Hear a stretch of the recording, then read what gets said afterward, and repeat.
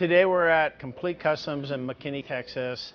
The car was dropped off about a week and a half ago. We have put a whole lot of man hours in it. Probably as many or more than any other SEMA build off the top of my head. We've taken it from the ground up. We're excited because it's different, something new. I'm a hot rod guy. We build hot rods, we build custom cars. I've never put a kitchen in a car. Exciting to be a part of it, see Marty's vision. You see a lot of the campers that they're doing for overland now. Most of them have a door that goes right here. Yeah. We didn't want that. We wanted to have that as a bed area, as a gathering area and everything else. So we did the door in the back, and that was another one. So we did the pass-through and the door in the back, and those were kind of, at the very beginning, those are important things.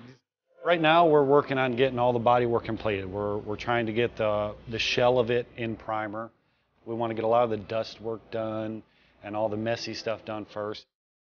Part of the challenge of doing this vehicle is electrical is one. You're running everything off of a car battery or a couple of car batteries in order to get power to everything that you need, lights, a stove, there's propane involved, there's a bathroom involved with the toilet, so there's water flow, there's disposals.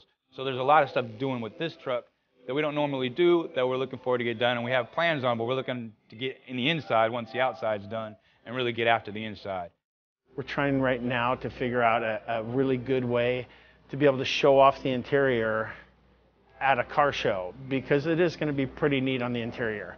So we're going to get the whole thing in primer, we're going to get it painted, we're going to finish the inside, finish the electrical, the water, the lighting.